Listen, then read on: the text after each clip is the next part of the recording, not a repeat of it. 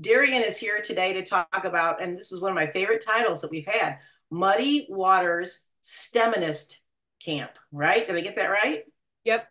I'm gonna call myself a STEMinist now. I don't know why I haven't thought of that. That is phenomenal. Yeah. So we can't wait to hear all about it. You can go ahead and take it away. All right. Awesome. Here's what I'll do. I'm going to move y'all over and share my screen here.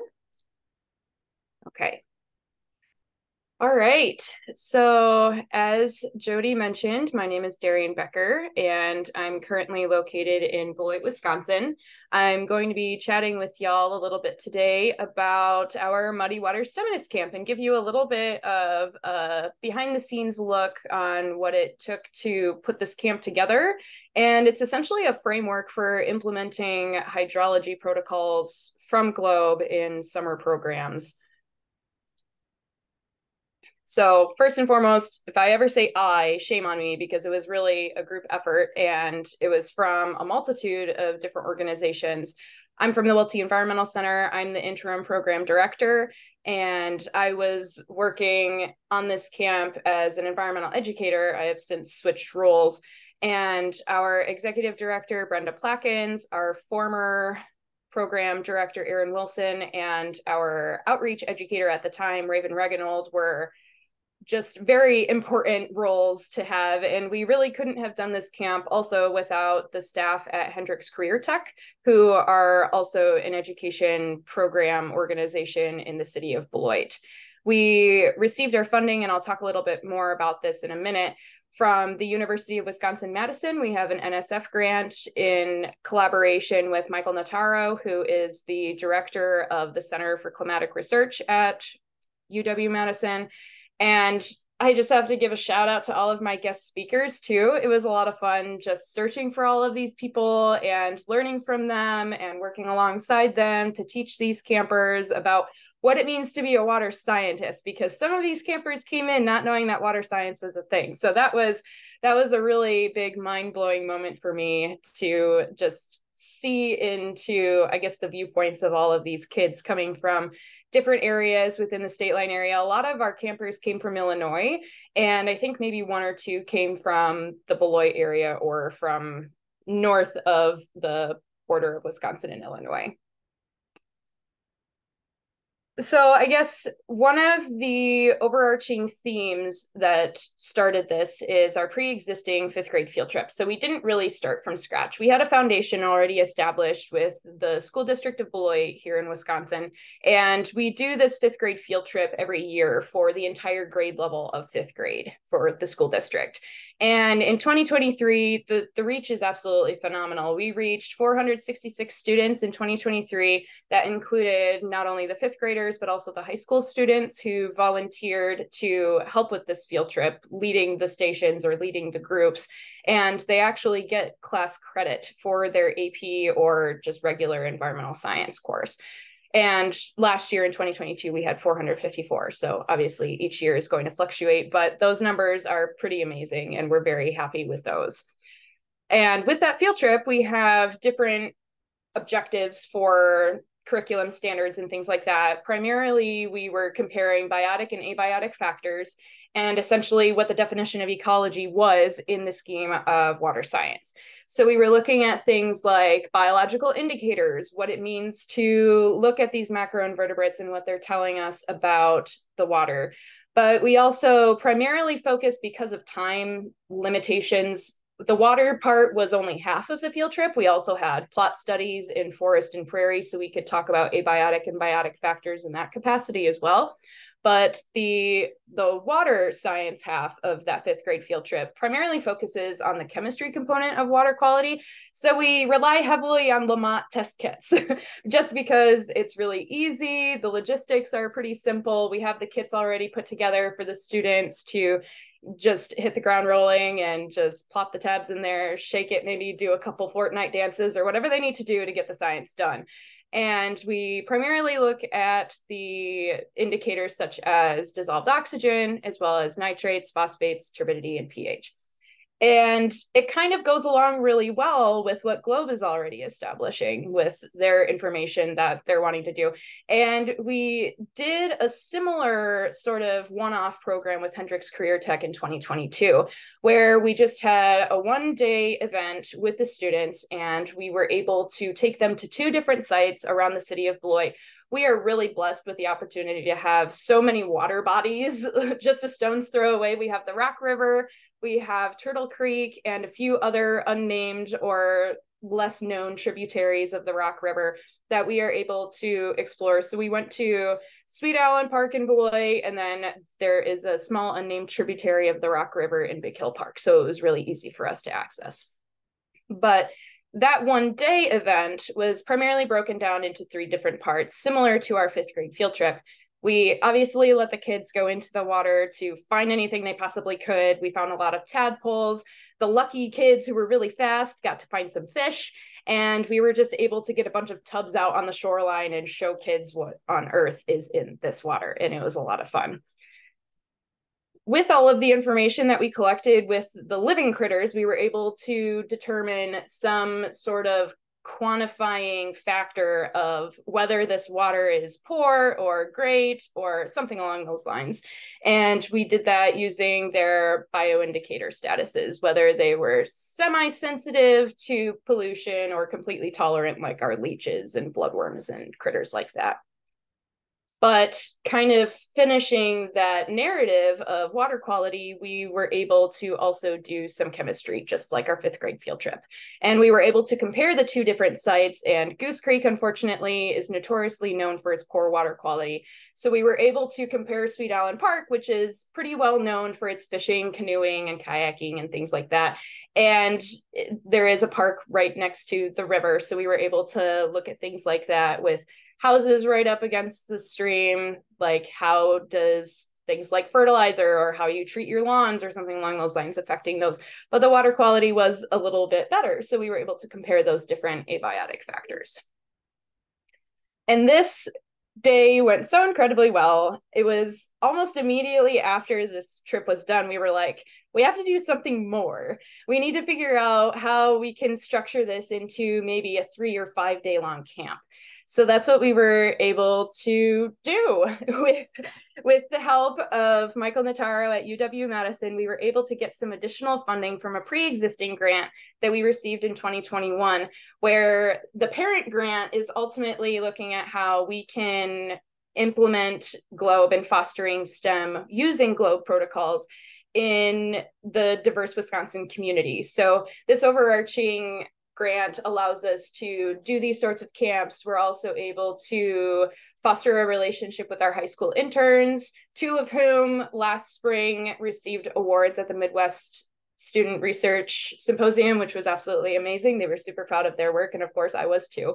But along with that, we were able to receive a supplement in 2023 where we're able to not only empower all diverse communities in the state line region of Wisconsin, but we were able to focus a little bit closer in women in STEM and young girls in STEM, and how we can foster that passion, that interest, that intrigue, curiosity in water science, because obviously some of these kids didn't even know water science was a thing you can study, which is why we need more of these camps. But specifically, one of the goals of this supplement grant is to develop the Welty Science Camp, which ended up being Muddy Waters STEMinist Camp for middle and high school age girls to empower the next generation of female scientists. So when I started putting everything together, I started with a blank sheet on Google Docs, and I said, how on earth am I going to start this? Obviously, I had feedback from other people, but I really wanted it to be kind of a building block, having a foundation to start with, starting with the very basics, like what on earth is water science? Like, how can we study water? Water is just this thing that exists, but there is so much more involved that we can learn, that we can explore, that we can ask more questions and do more research and explore more. So the goal was to continue building up in complexity. So on day 5, when these students were going off and finishing out their summers, some of them were in and out and doing other things like birthday parties or what have you. But when they finished, they had a certificate in their hands saying they spent 30 hours with Welty Environmental Center, with this Muddy Waters STEMinist Camp, and they have the tools, they have the information, so they can share this information with people. And ultimately, we want these informed students going out into their communities and making a difference. So that was one of the overarching goals, and we were dealing with different topics, such as what is a wetland and how are water bodies kind of treating themselves, because there are natural processes that we need to know about. And what are the main causes for water pollution? How can we as people kind of join in the narrative of water science and try to improve the systems that we maybe know are poor and we want to improve them, or learning about really well established conditions of sources and learning about what maybe we could do better from the other places. And then just figuring out who is impacted by water quality. Maybe we are and we just don't realize it, or there are plants and animals that we need to consider as well. To kind of quantify how our camp went, because obviously this is a flagship camp, we had a little bit of data just from people telling us how things went, but we wanted to be able to put numbers to things and try to compare how the students reflected different topics, whether it's information retention or identity, because that was one of the things that I really wanted to target. I wanted the students to know that they are considered STEM scientists. I wanted them to take hold of that identity, to say, I don't need a science degree in order to do science. That's the definition of citizen science. So we gave this survey to the campers before, in the very beginning, saying, hello, welcome to camp, fill out this survey, just so we could get a little bit of their perceptions, their prior knowledge, and other things that they maybe would have gotten from school or from home or from their communities.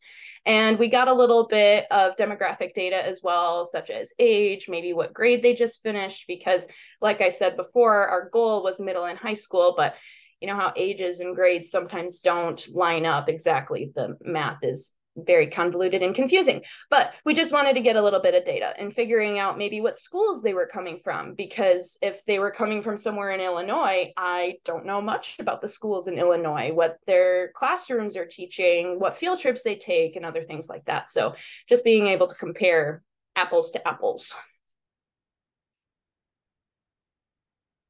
And with the guest speakers, this was one of my most favorite parts.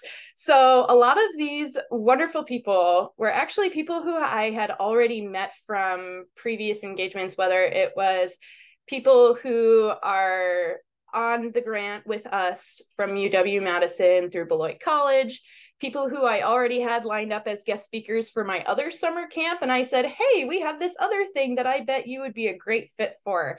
And if any of you went to the Midwest SRS back in April of this year, this person in the middle, Lizzie Emsch, they actually are a graduate student at the Center for Limnology, where we did our tour back in April of this year. And it was really cool. I was able to connect with them, and they had a really great energy, and they loved all of the information they were giving, and they just wanted to get kids, you know, looking at microscopes, looking at the copepods and all that fun stuff. So I just had to invite them out, and it was a blast. But my ultimate goal for inviting these people is I wanted to identify guest speakers who specialized in some form of water science. And like any kind of science, you can look at it in a bunch of different ways. You can try to find some sort of relationship to water science.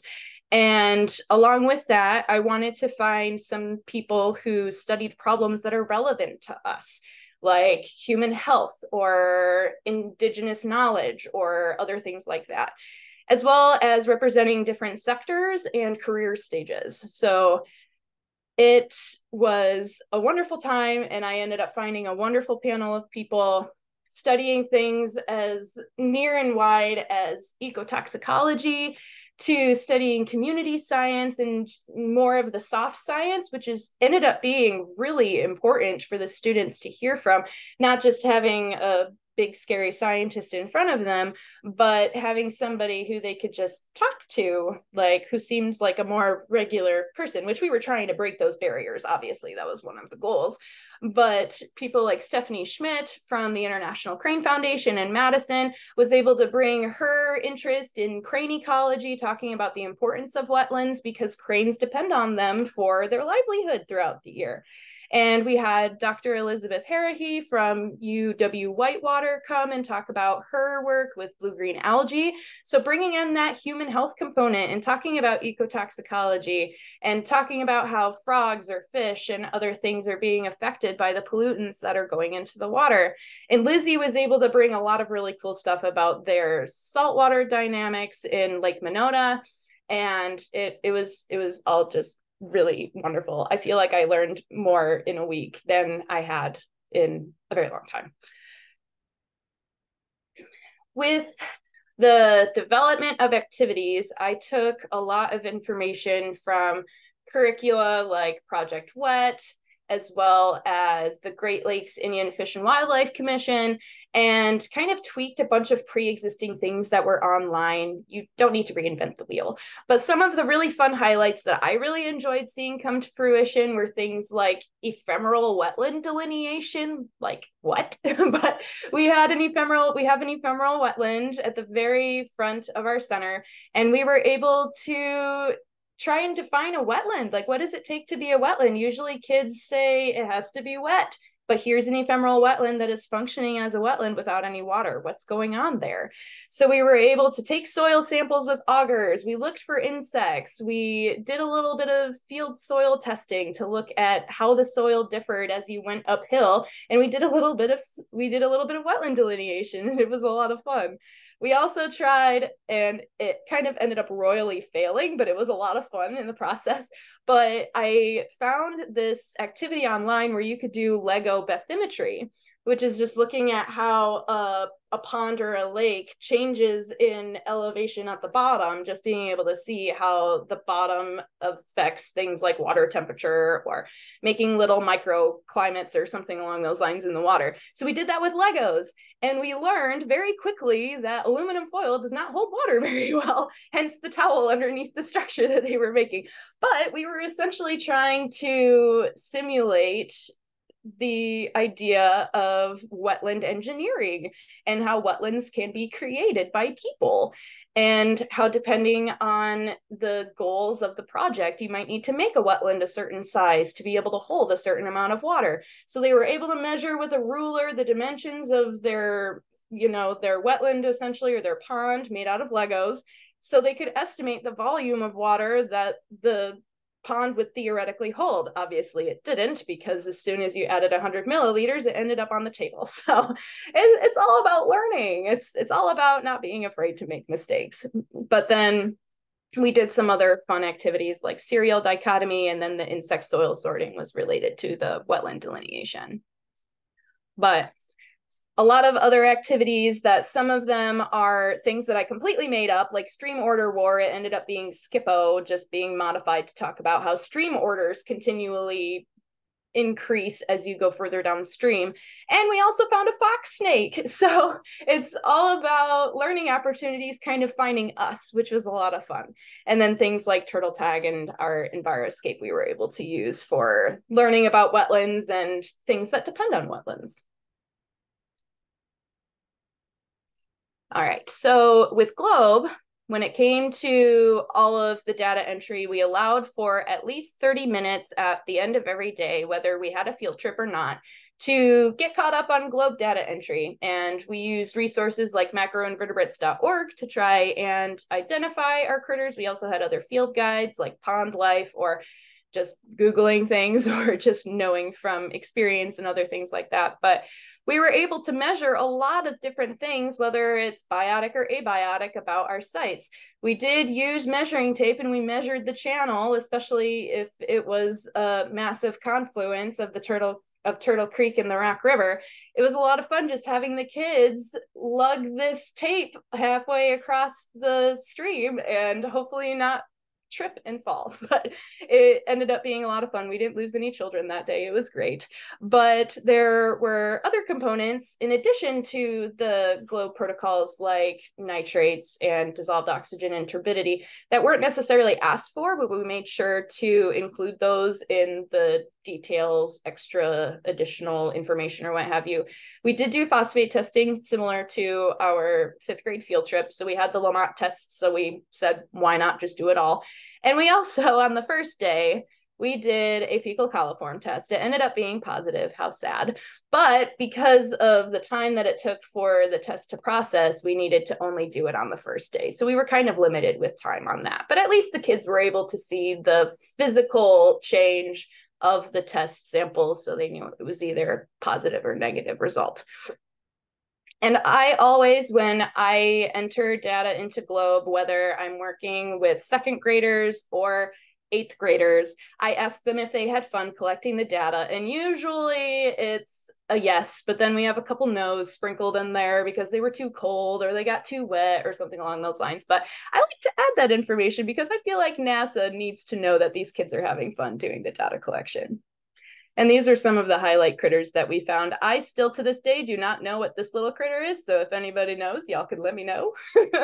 But we found a lot of really cool tadpoles and crayfish. The crayfish were a hoot and a half. The kids were screaming, running down the stream as fast as you can go, running through water, which isn't very fast, but they had a lot of fun finding the crayfish. They just had them in hand and they just kept catching them and bringing them out. And it was just a lot of fun.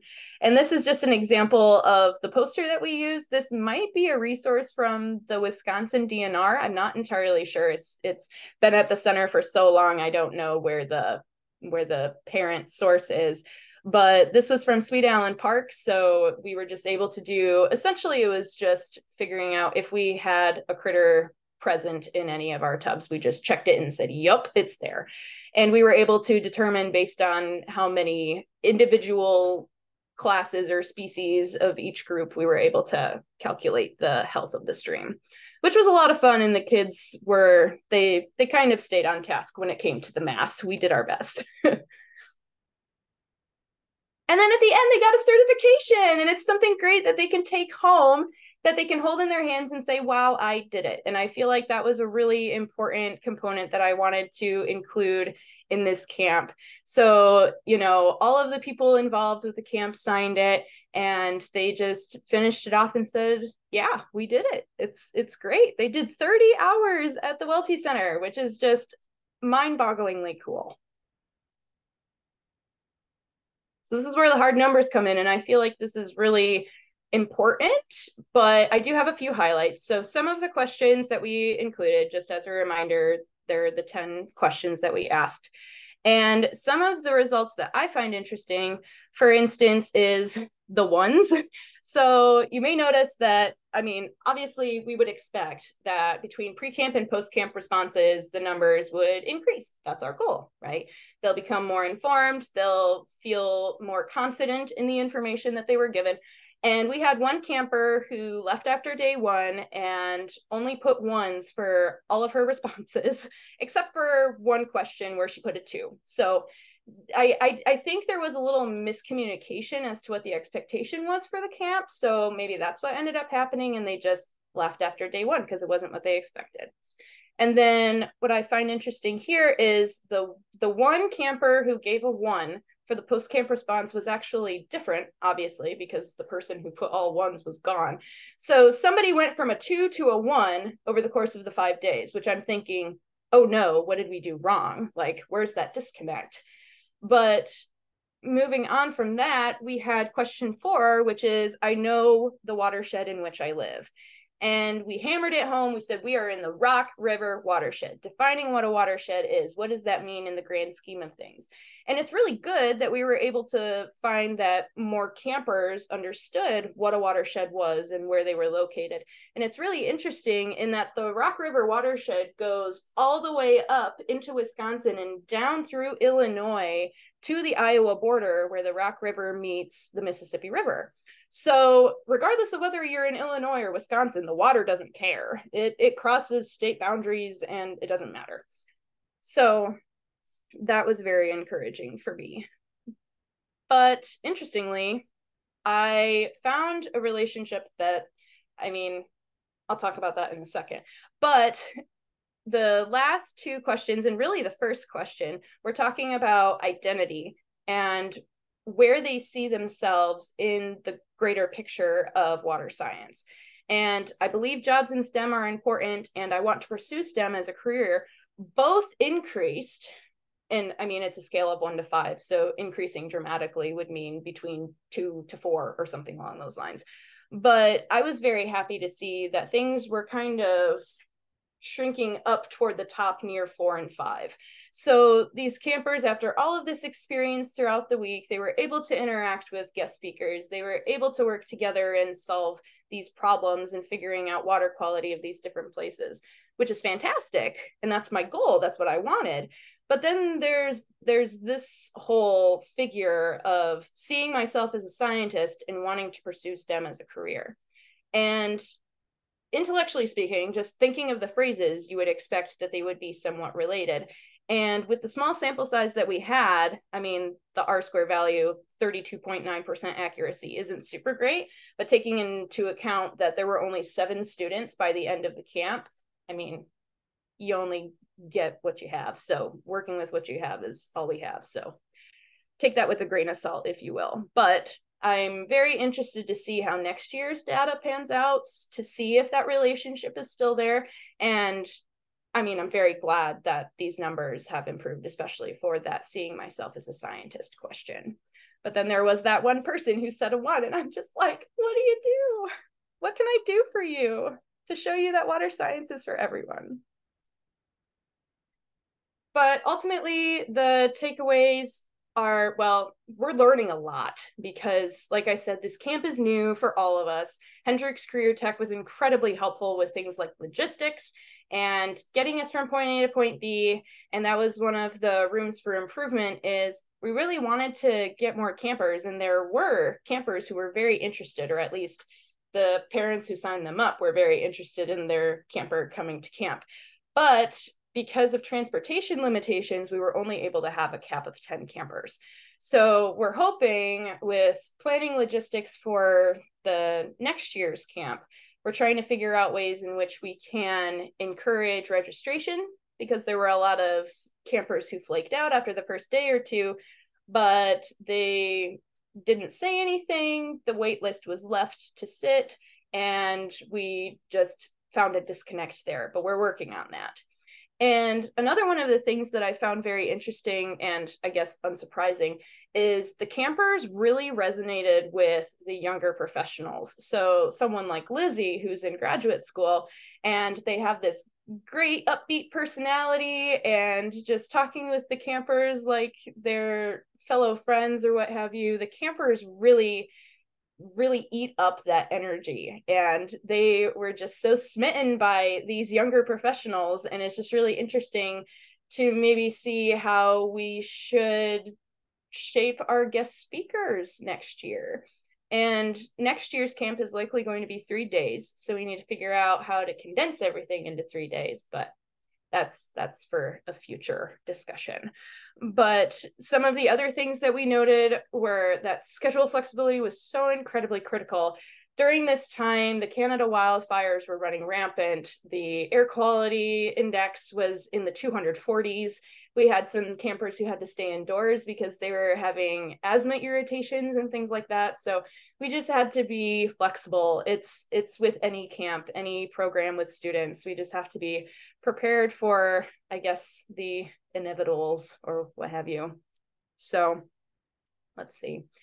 So one room for improvement that I was attempting to address, but I found it very challenging, is that all of my guest speakers were white, while 43%, almost half, talking about 3 out of 7 campers by the end of the week, were Black, Indigenous, or person of color. So it makes me wonder if there is a little disconnect there with the campers because they aren't being represented, or they aren't seeing people like them. With this small panel of people who I chose for the week, it was 1 guest speaker per day. and just thinking about that and who I should maybe try to identify as a guest speaker for next year. And obviously things like logistics, great, we were able to transport all of the campers, but we found that visiting 2 sites in one day really burnt them out. And by the end, they just wanted to play in the water. And I mean, who can really blame them? It's a really nice late June day. We ended up having the camp from June 26th to June 30th last year, or I guess this past summer. And yeah, it ended up being an overall really great camp. And like I mentioned, we do plan on having another camp in 2024, with it being 3 days instead of 5. So that is really all the information I have. If anybody has any questions, I am more than happy to share a little more insight if you need any clarifications or anything. And I'm always looking for people who are interested in implementing camps like this. I mean, like I said, we're learning, so it's all a learning process here, but I'm very happy to share the information that I have learned in this. Darien, David just shared in the chat a speaker. If you want to say anything more about this person as a possible speaker, that'd be great. It's Dr. Carolyn Finney, a good friend of mine. I mean, she'd probably not be happy with me if I described her as not being young and high energy, but but she's great. I mean, she's really you just look at her webpage and her book. I mean, she's very her whole mission is getting, specifically African Americans, but people of color, more in tune with the outdoors, the environment. And her research is all about, some of the barriers to why people of color might not be inclined to just be outside. And she is a geographer, and she's great. I mean, that's all I can say. That's super. Thank you. Yeah. That's great. I'm gonna unshare my screen here. Other questions or comments?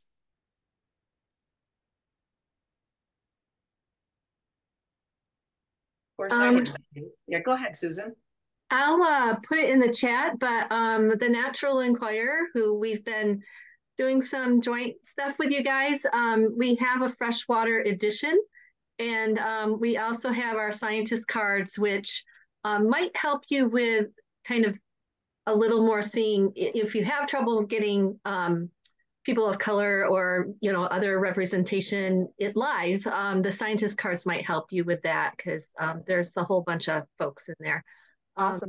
And I noticed in the freshwater edition that one of the scientists is Asian and one of the scientists is African American. So there's that mix there. But I'll put the link to that freshwater. That's something that you can order for each of your students. It's all free. Oh, wow. And the scientist cards as well. It's just something we do for the good of the order.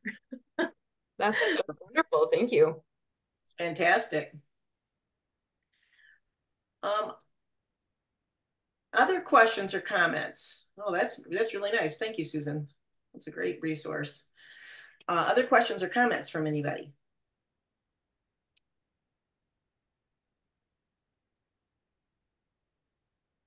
Well, I have two things to talk about. On your survey, you had 10 questions. They were a really nice set. Could you share that survey with us? Sure.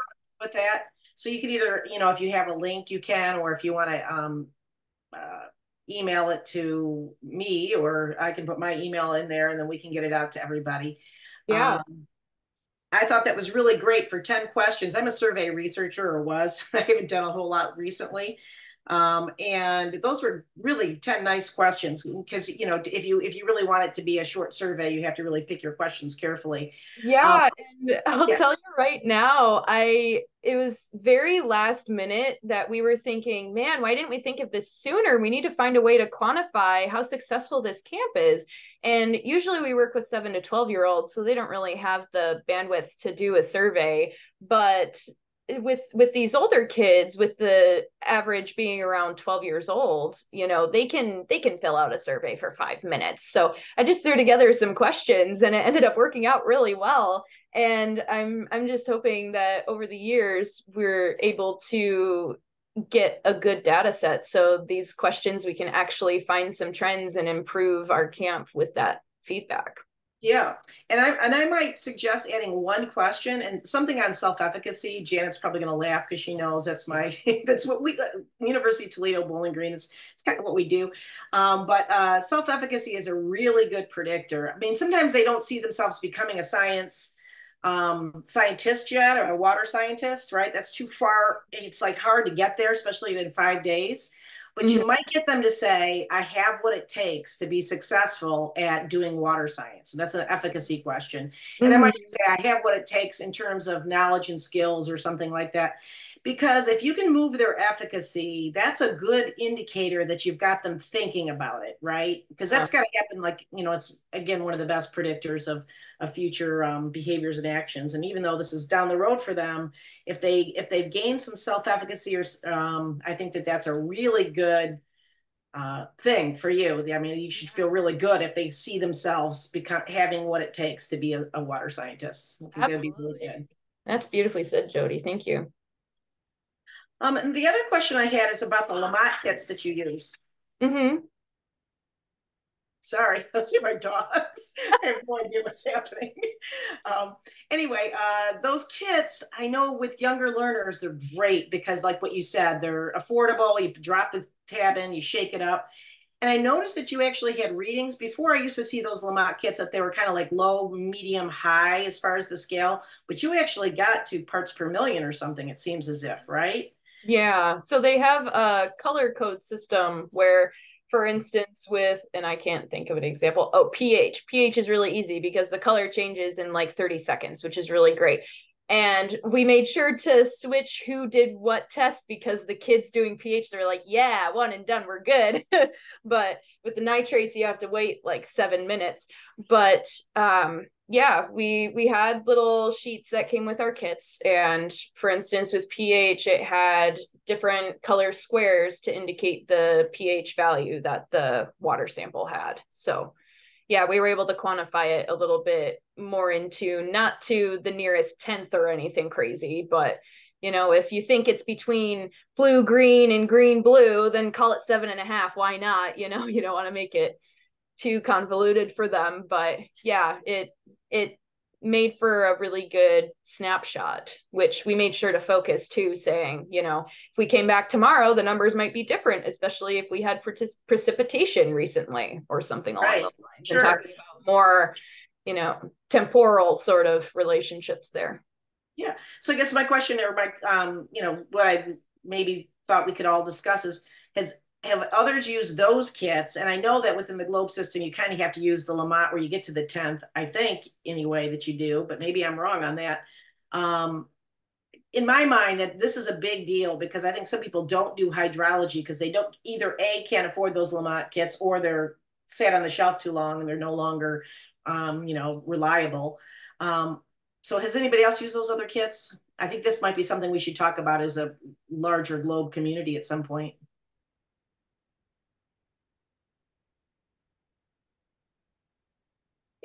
We've used Lamont, but not the kits she showed in the presentation. So I wrote myself a note to go check those kits out. Yeah. And I'll tell you right now that I think is the same type of kit that we use, but I'm not 100% positive. I think so, but it just ends up being the test tabs. So I think I Googled Lamont test tabs, found their website. Oh, I see. Yeah, oh, the picture. Yeah. Okay. Nothing too crazy or out of the ordinary. Yeah. I think that was just like a collection of all of their tests that they do. Right. And they made it all nice and pretty for people to say, ooh, let's buy Lamont. Okay.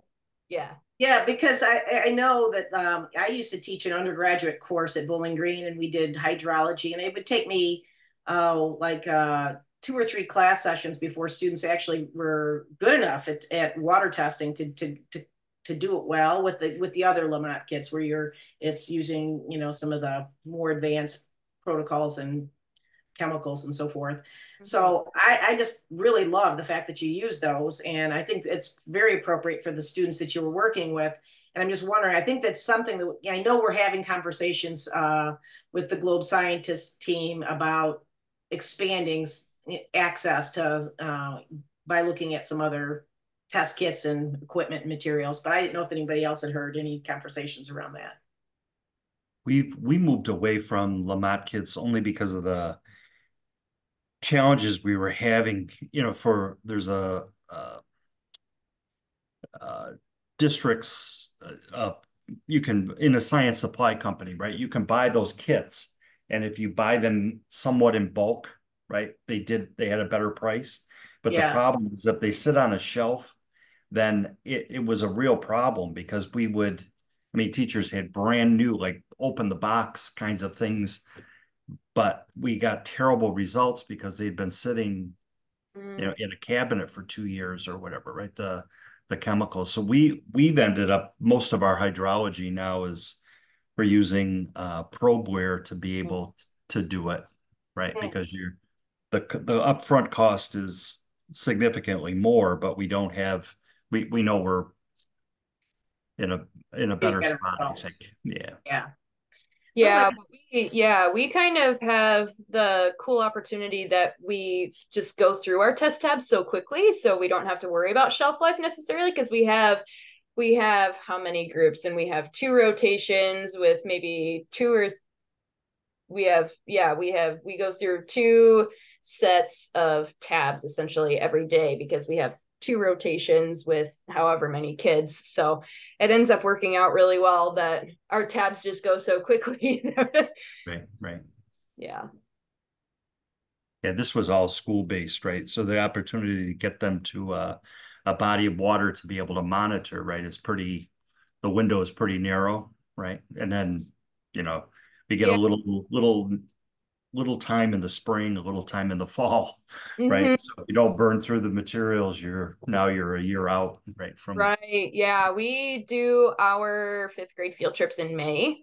So we just hike down the hill, hike back up, and we call it a day. And we do 2 field trips every day for almost the entire month of May. So that's great. The kits that I was talking about, I'm going to share my screen if that's okay real quick. They look more like this. Do you see the Lamont kit there now? Mm-hmm. And these are the ones that I think maybe those are the ones you're talking about too, Mike. They're very expensive. Number one, well, $73. And then if you get the refill pack, I don't even remember what that is. The second problem is that some of these chemicals you can't just throw down the drain. You have to take out another jug with you, put the chemicals in there, and then get them to a lab that will actually accept them and dispose of them properly. So I really like the tabs that you're using, and I like the probes. And so I really think that maybe as we move on in GLOW, we should have some conversations around this, because I know that this is what keeps some people from doing hydrology, because these things are just problematic for all the reasons we've identified. And while I have you here, I might as well show you a little something we're working on with the U.S. office right now. This is just an idea that just came about. We're coming up with a globe list in Amazon. If you're, I hate to say Amazon, but it is what it is. And so we're going to have the globe program kind of list and finding the materials that are globe equipment and supplies, and having them in this globe list. And so this is just an idea. We're just playing with it right now. And at some point in time, we may be reaching out to you saying, hey, is there some other things you'd like to add to the globe list? And that way we can help people when they're trying to find materials. And if they do shop on Amazon, they could go to this list, search it, and find what they're looking for. So I think that's a great idea. We copy, we have our sheets in Excel with the links and stuff for Amazon. And the only reason we bought from Amazon is because, I forget, probably at least 4 or 5 years, University of Toledo had an Amazon account. They don't want you buying from anywhere else. If you can't find it on Amazon, you're going to have to justify sometimes why you chose another site. Yeah, that's what I'm hearing from schools, is that they're saying that that's now the preferred vendor and that that's what they want them all to be using. So we thought we'd put a little list together, and we're just at the beginning of it, playing around with it, but we'll for new people in Globe, that will really help because they're always asking, well, is this okay? I don't remember, what company this probe was or whatever. And if you have a list, the new people, the Globe can go right there and get started. Yep, that's what we're hoping for. I will say I'm one of those people who's emailing Michael Notaro, and he ends up forwarding my emails to either Kevin Chakowski or you. So that's great. Well, any other questions? Darien, that your program, it just sounds really great. And you could just see the girls just having a blast, sitting in the water, sitting in the stream, which is what we want, right? We want to see kids really engaging and interacting with the environment. So those pictures are really powerful. But any other questions or comments for Darien before we sign off? Just that I put in the chat the link to Manners, the Minorities in Agriculture, Natural Resources, and Related Sciences for potential scientists you might be able to connect with. Oh, that's great too. It's wonderful. Really good. Hoping to find local people in Wisconsin. We do have an honorarium or some sort of reimbursement for them that we're trying to work together the details for. But yeah, in person is ideal. Obviously, if we find a really awesome person who has a great energy, we could always Zoom them in or something like that. Been playing around with that idea in my brain over the last few weeks or so. But yeah, definitely. Don't forget, NRCS is all about water in most respects. So you might be able to find out, find somebody local, through them as well. But yeah. Yeah, that's great. I actually screen captured your slide with your speakers because I was thinking for the SRS this year, Janet, in Toledo, maybe we'll pull in a speaker from Wisconsin since you're coming anyway. So I thought, oh, that could be cool. And whether it be face-to-face or if we Zoom with somebody. But yeah. I might reach out to you, Darien, and ask for I can put some speakers. Some people's ears. Yeah. Super. All right. Well, I think that if we don't have any other questions, I think we just take our 8 minutes and have it back to our whatever it is that you're going to do this evening. And let's just have a round of applause for Darien. Thank you very much for sharing. And I wish you all a very happy holiday.